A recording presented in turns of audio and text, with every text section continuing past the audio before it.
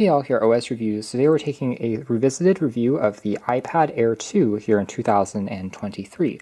This is a tablet that debuted in October of 2014, making it now approaching 9 years old. Time really does fly. So earlier this year we actually did a throwback review on the iPad Mini 4, which is in a very similar situation in terms of software support. Even though it debuted in 2015, it has a comparable processor and also upgrades up to iPadOS 15 as its last operating system, just like the Air 2. So we get a pretty similar experience, to be honest, but just in a larger frame. If you do want a bigger tablet, that is, a more conventional 9.7-inch screen versus the 7.9-inch panel on the iPad Mini. Granted, there are a few differences, one of them being that the processor is technically the Apple A8X versus the A8 found on the Mini. So the X variant is technically a 3-core processor versus dual-core on the regular variant. Benchmarks aren't super far apart, but an extra core should mean that you just get a little bit more horsepower on more computationally intensive tasks, although the GPU is exactly the same. It also comes with 2 GB of RAM, which, although quite low by 2023 standards, on an iOS product actually seems reasonably optimized. Obviously, a larger frame also comes with a bigger battery. This one's sitting at 7,340 milliamp hours. When it was new, it was rated for around 10 hours of screen-on time. These days, though, as apps become more power-intensive and also the battery will degrade over time, you'll expect something closer to maybe 6 to 7 hours on a used model. Just like the Mini 4, the screen here is 2K resolution, what Apple calls Retina, and it's fully laminated, which was a first on an iPad of its time, meaning there is no gap between the glass and the actual IPS LCD underneath. It casts less reflections and glares when you're looking at it. The screen has undeniably held up really well. Now, speaking of the software situation, as alluded to, it's currently running on iPadOS 15, official support from Apple ending in 2022. So at this point in time, you can still definitely install most programs from the App Store, but there are just a couple of newer apps and titles, for instance, ChatGPT, maybe coming out in the past year, which will require, say, iPadOS 16. But majority of legacy productivity tools, even games, you can often find fully compatible with iPadOS 15. One reason why you might be considering the iPad Air 2 is, of course, the price. Used and refurbished models can be found for around $60 to $70 when shopping around, depending on your source, falling into the ultra-budget territory, but obviously you're also looking at older hardware as well. It still is, I would say, maybe around 20% more than the iPad Mini 4, which is closer around $50 when you are shopping. So you are paying, again, a little bit more for that bigger battery, as well as that larger screen. And though it won't receive active updates going forwards, it's still impressive that Apple supported it for 7 OS-level updates, which is almost unheard of, especially if comparing to the Android world. Going from iOS 8, again, all the way up to iPadOS 15, a pretty impressive run. The 4:3 aspect ratio screen also makes room for a 1.3 megapixel camera for selfies and video conferencing. It works, but obviously not as high resolution as on newer tablets. Bottom houses the home button that has the integrated fingerprint scanner Touch ID sensor, which is relatively quick and also allows you to authenticate when purchasing apps, for example.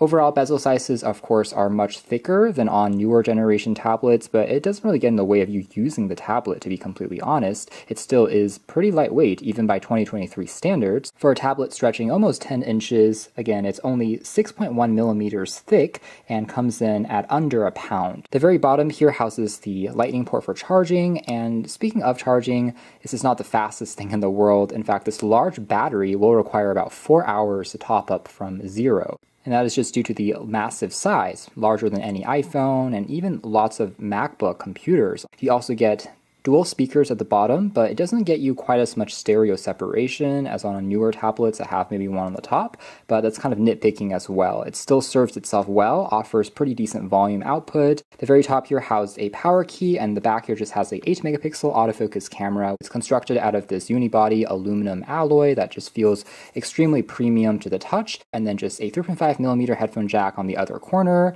A couple of quick reminders, the Air 2 does not support the Apple Pencil or an active stylus since it came out really a generation before the first iPad Pro introduced stylus support. You can use a regular passive pen though if you wanted to, but if you are taking notes, for example, then it might serve you better to look at the iPad Pro, even the first gen, if not a newer model yet. It also doesn't support a keyboard case since, again, it's not really a Pro version of the iPad, so there's no pogo contacts on the sides. iPadOS 15 still looks relatively up to date with support for widgets on the home screen. You will notice some moments of hesitation and sluggishness when you're scrolling really quickly through the UI, but for the most part, things are still responsive and usable enough, I would say. You can also swipe down from the top corner to access your quick command center for turning on and off wireless options, screen brightness. There's an ambient light sensor built on in, it also does it automatically. Other side for notifications, and of course a dock at the bottom that allows you to use gestures for navigating around. And iPadOS did introduce a very kind of intuitive way of multitasking and also quickly launching into your apps. This taskbar is something that now Android has actually simulated ever since the launch of the Pixel tablet. So this is a design UI element I think Apple did do quite well here. The result is a tablet experience that does feel actually quite well optimized. Plenty of content, taking advantage of split screen views with a larger screen, and being able to multitask a little bit more easily as well as compared to on, say, the Mini, which has a smaller screen, but obviously you have more portability if you're taking it with you when on the road. Now, of course, these days, as apps are just a little bit more intensive on CPU and GPU, it does get a little bit warmer on the top right-hand corner region over here. Checking out some core apps, such as the camera here, again, 8 megapixels, I would say it's more than good enough for scanning in documents, which is honestly all you need for a tablet camera at the end of the day.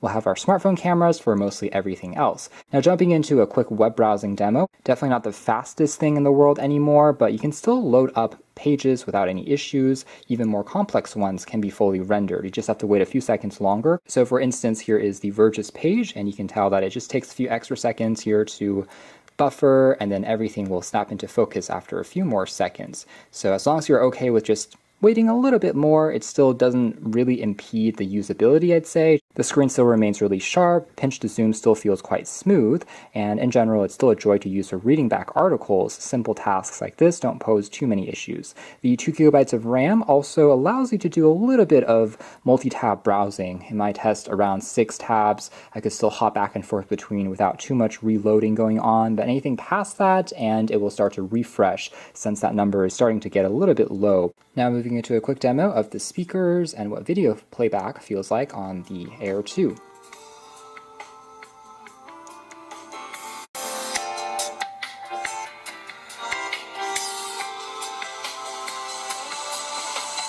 Some takeaways being that it does get plenty loud, doesn't sound too tinny either as you're listening to some quick music. Not shabby in terms of quality, it's just a placement on the top here would give you a little bit more separation. But plus you have that headphone jack in addition to Bluetooth that you can connect AirPods to that still works without too many issues. Again, the screen is definitely ahead of its time. For a IPS LCD, contrast is done very well. And of course a standard 60 Hz refresh rate compared to faster ones found on newer iPads, but still an enjoyable experience for media consumption.